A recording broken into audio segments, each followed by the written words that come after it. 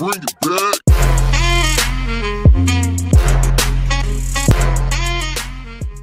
Hi guys, welcome back to another episode of Car Mechanics Simulator 2018. So today we have not got some modded content, we're back with sort of the proper content, some core game content from the new Jeep DLC. So I have been to the auction and I have purchased myself sort of an old military Willys Jeep. I've got the bodywork sorted out and I've got all the suspension components stripped off, but none of it rebuilt and put back on. So I've also taken the engine out. With the DLC has also introduced new engines into the game. So I've got this engine out here. So we've got to strip and rebuild this, get this back into the engine, sort out the suspension, and then we can give it a bit of a trip around the track. So first things first, let's get the engine sorted. So we've got to get it stripped down. So this is a new engine that they've introduced into the game, which is nice. It's all painted sort of in the military green.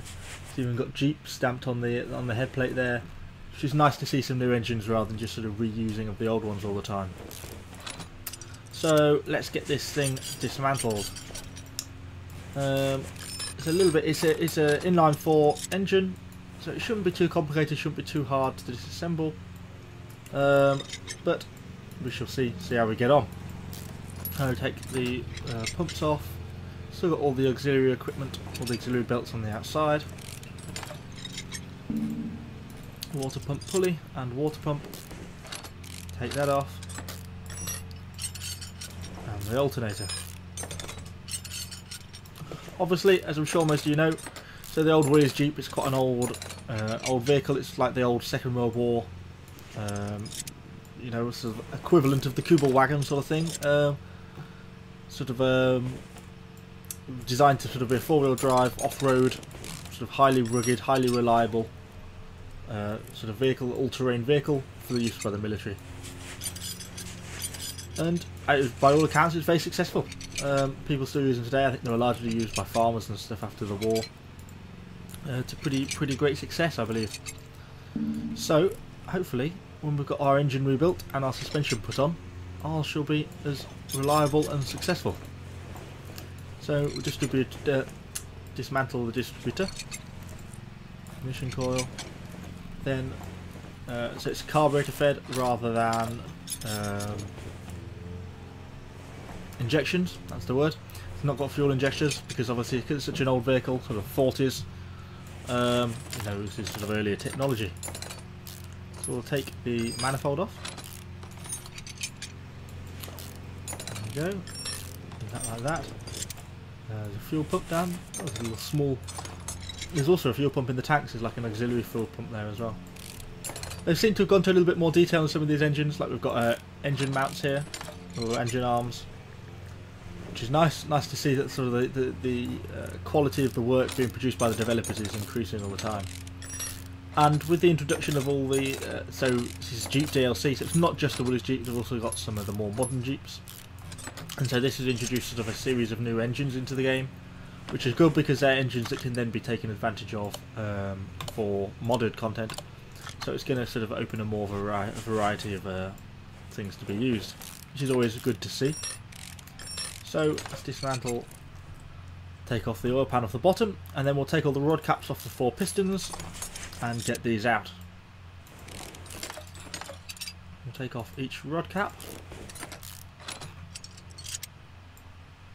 Like so, and then I should be able to pull out each piston, which I am.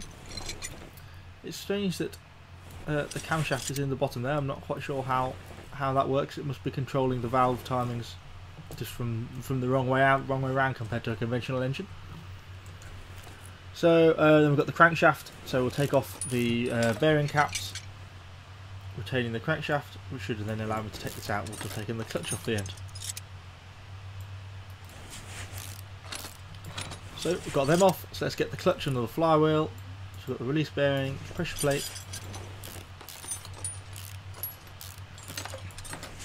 Pretty hard to see anything on this because the engine stands in the way. Take the flywheel off and then the crankshaft should come out, which it does, and then the engine block should disassemble like so. So we've got the engine completely taken back down to nothing. So we're going to get over to the repair bench and get this thing put back up as much as possible. Invariably, some things will break, so we're going to have to pay a few visits to the shop, I'm afraid, I'm sure. We always normally seem to. Hopefully I have preemptively got most of the suspension components sort of sorted, so most of that should be able to rebuild without too much problem. So, let's have a look. Rebuild. Get the block in place first. Oh, that looks nice and clean.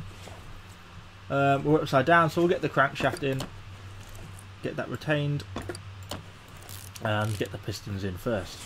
Then we can put the oil sump back on and turn the engine back round.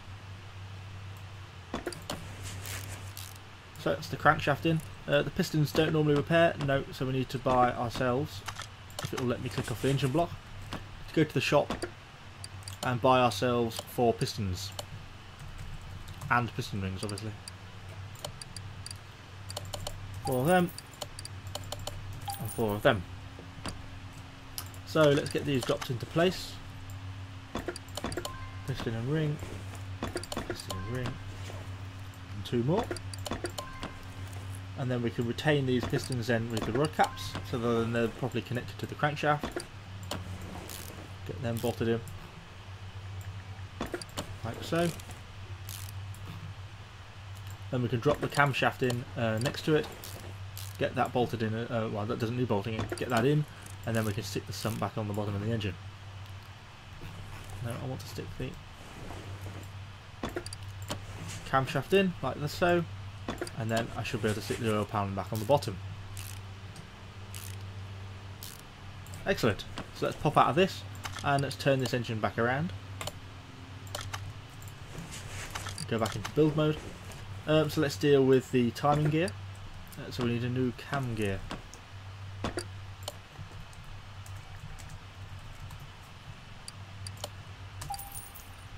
I think it was that one, he says, hopefully. Yes, it was. Get that bolted into place. Water pump got repaired, so we can get that bolted in. I'm going to need a new timing chain though, almost certainly. Yes, I will. Timing chain. I believe it was that one. Also, while I'm here, I should get some idle rollers, because you normally always need a couple of these, and they are dirt cheap, so I normally stock up on a few to save me having to keep visiting the shop and buying them. So let's drop the timing chain on, and then we can put the cover on it, bolt that in place, and then we should be able to put on some of the auxiliary equipment. So we need a V8 crankshaft pulley and a water pump pulley.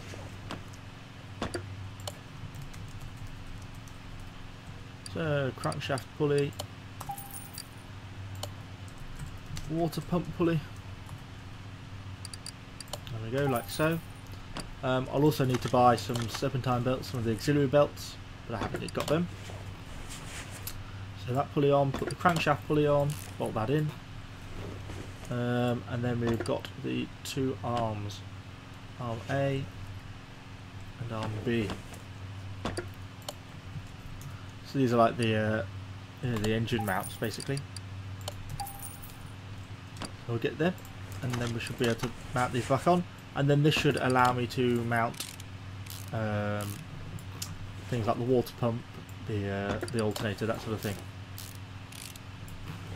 So that's then power steering. I'm surprised it has a power steering pump for a 1940s vehicle. Put the alternator back on, like that. And all this should be able to connect it. So serpentine belt A. Things like serpentine belts just never get repaired. So you do always have to buy new ones. It's just remembering to buy new ones is the problem. Belt B. And it could also be one of them possibly as well. Let's see how that gets us on. It's always hard to remember which one you're supposed to have. Drop that in, and excellent. There we go. So we've got the and the radiator fan had repaired. Get that bolted into place. There we go. So we've got all the timing and auxiliary part of the engine now built up. So we should drop the engine head back on and get that bolted into place with its absolute million bolts. There we go. Drop them in. We also need to get some new spark plugs. We'll also need a new oil filter and a new air filter. So spark plugs.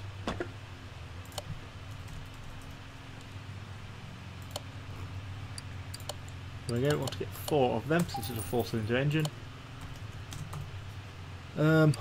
Oil filter. One of them.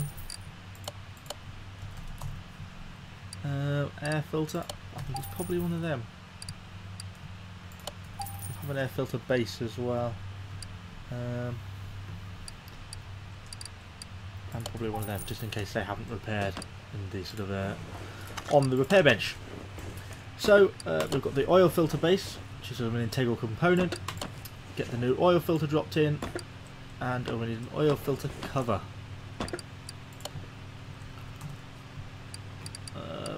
One of them.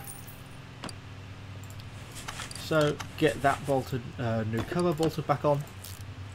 Starting to make the engine look quite nice and new now. The ignition coil, go on. Air filter base. Brand new air filter, and then there should be the cap on it as well. Yeah. Retains it. We've got our 4 new spark plugs to drop in, which we should do like that. We need to rebuild the distributor, so we're going to probably need all of those bits. So we've got an ignition wires, we'll have some of them. Ignition distributor, distributor cap, and we'll have a rotor arm as well. We may even need some of the clips, but hopefully for now we won't. So let's get this put in, the rotor in, and then the cap put it back on. So it should have 2 tiny little clips also need to be put on. It's one of the more silly bits of the game, the way they put these clips in, but they are repairable in the thing. So drop those clips on. Right, so we'll put back around the other side. So we've got other things: fuel pump, little auxiliary fuel pump to keep the engine well supplied. And we've got the manifold. The manifold didn't repair. So let's pop to the shop and get a manifold. Exhaust manifold. And now we can get this dropped back into the engine.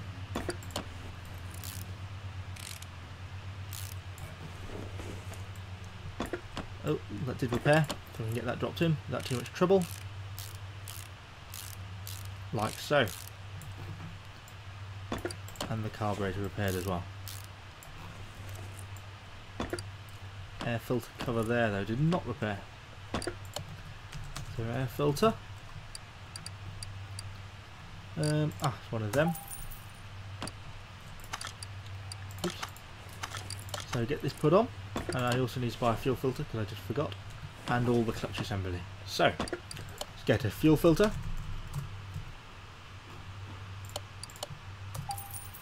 And I want a flywheel, which is very expensive,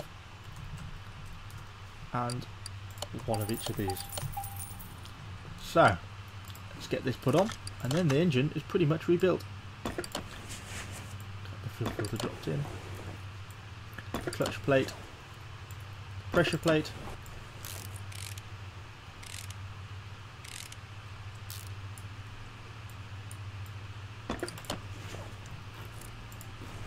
right, so they're all dropped back in, and I'm pretty sure that's everything on this engine now rebuilt. So we'll take this engine off the frame. So take engines off there. Then we can go open the hood, and using the engine crane we can install this engine back in, like so. So we've now got a brand new engine in our Jeep, which is excellent, just what we wanted. So let's just sort out the rest of the engine components. So we've got things like brake servo, should have a new one of them, new radiator, and a new battery so we can get it started. Still got to put things, the rest of the bits on all the axis or underneath. So let's close that and crank this Jeep back up on the car ramp. So we've got all the suspension side of things to do.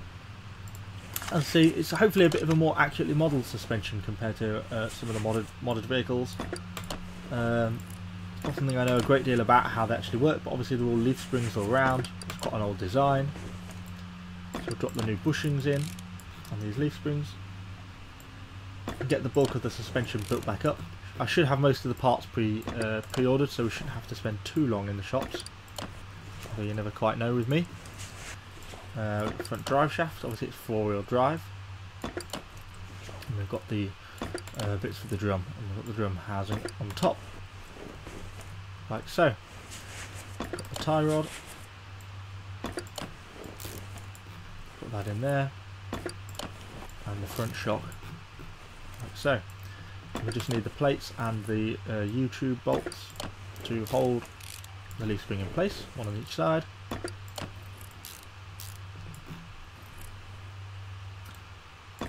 Little knuckle ring on the back of the steering housing on the 4-wheel drive shaft. Okay, so that's that side done. So let's pop over to the other side.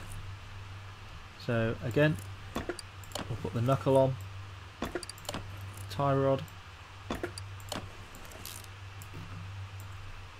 the leaf spring, and the bolts to retain the leaf spring, like so, on both sides, and then get the front shock as well adopted on this side, and build up the brake drum again. Pretty simple cars in terms of the construction, not a lot to them, but I think that's kind of what made them so successful. Get that dropped in. Don't want to forget the little rubber bushings in each side of the leaf spring. Easy to do. They are pretty essential. Well, otherwise the car just won't be able to be driven if you forget to put them in. Right, so then we can drop the gearbox back on the underside of the engine. I will have to remember to lower this down at the end to put the starter motor in, because it won't let me currently. It has to be done from the engine bay. Then we've got the transfer case, which provides, which takes it and provides drive to the rear wheels as well, which makes the car 4-wheel drive. There's the front drive shaft to the front transfer to the front differential. We've got the exhaust running through the middle. I think if I drop this rear differential in, we should now have the drive shaft to the transfer case, which we do. So let's get that bolted in. Like that. Okay, now just got to quickly build up the rear part of the car. Wheel hub. Solid rear drive axle again, as I say, 4-wheel drive. Get that bolted in. Just in case of the brake shoes and the drum. And that's the rear of the car, pretty much built back up bar the leaf spring. Get the plates bolted in, and the U-bolts on each side.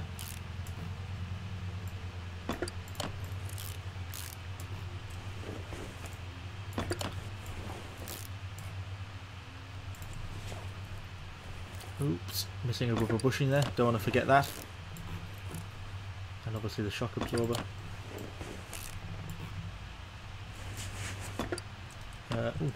There we go, I know I'd forget something. It was inevitable. So I forgot the fuel tank, and I'll get a few put more on there just in case. Where am I? I'm lost. Oops, no, I want to go to part mount. Drop the fuel tank and the new fuel pump back in. So it's got to do the same on this side. Drop the leaf spring in. Drop the rear shock absorber. Got the hubs build up the drum brakes again. Drive shaft in. Brake shoes. And then the drum on the outside. Again, just a couple of rubber bushings to stick in. The retaining plate for the leaf spring. Like so. And then there should just be one more little rubber bushing there, look, hiding at the back. So, in terms of suspension setup, that should be the bulk of it. It's pretty well modelled as is now. I like the fact we've got the transfer case in the middle. Power going to both sides of the car. Drum brakes are round, leaf springs are round. On an Austrian number plate. Okay, different. So, let's get the wheels on.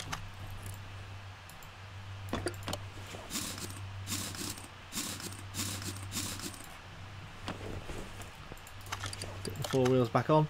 We'll quickly pop to the paint shop just to see if there are any cool liveries available for the car. I don't think there's going to be, and I quite like it in this sort of military sort of olive green sort of colour. I think it kind of suits it quite well, so I'll be inclined to keep that. Just got to remember I've still got to stick the starter motor on, and I've got to stick some oil into the engine.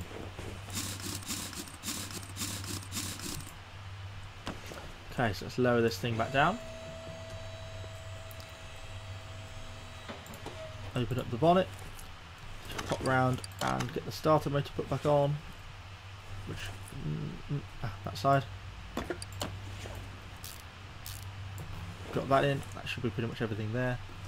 Then just got to find, where's the oil? There it is.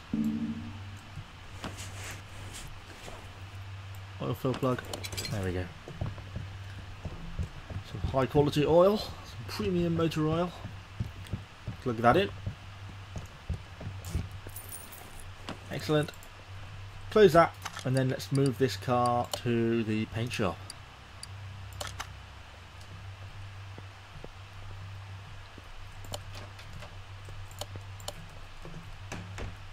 Let's have a look what we've got available. Oh, we have got quite a few. We've got like modern military colours. Oh, like the old sort of desert sun colour. Oh, that's like the classic military style Jeep. That's pretty cool. Yeah, I think we'll go with that. I'm pretty pleased with how that's turned out. Yeah, it's nice, isn't it? Okay, now let's get this thing move it to the front of the garage, and then we'll quickly whip it out and have a quick go on the test track. I don't think it's going to handle particularly well. An old 1940s Jeep, but it's better than nothing, so let's take it to the racetrack. Well, it's let me do it, so I've clearly not forgotten any rubber bushings, which is what I normally do. While waiting for that to load, hopefully you've sort of enjoying the channel so far. Things seem to be going quite well. We're up to sort of 43 subscribers, I think, as of this video, which I'm very pleased with. If you're enjoying these videos, really appreciate it if you can subscribe. Really helps the channel out. But without further ado, let's give this thing. Oh wow, it's a little bit soft. Oh, it's very soft. Not the easiest thing to drive on a keyboard. It's faster than I thought it was going to be. Whee! Oh wow! That's I'm not entirely sure it would handle quite that badly. But this isn't a driving simulation game. It's certainly got a bit of an overly soft suspension, I think. I think that may be a little bit of a glitch there with quite how much it sort of oscillates in heavy turning. I don't think it's quite supposed to do that. Well, I hope you guys have enjoyed this video. It's certainly been a bit of a fun one to make, a little bit different from our normal videos. I think it's quite a cool little Jeep we've got. Hopefully you've enjoyed it. If you have, please like, comment, subscribe, all the good stuff. Thanks guys. I shall see you on the next one.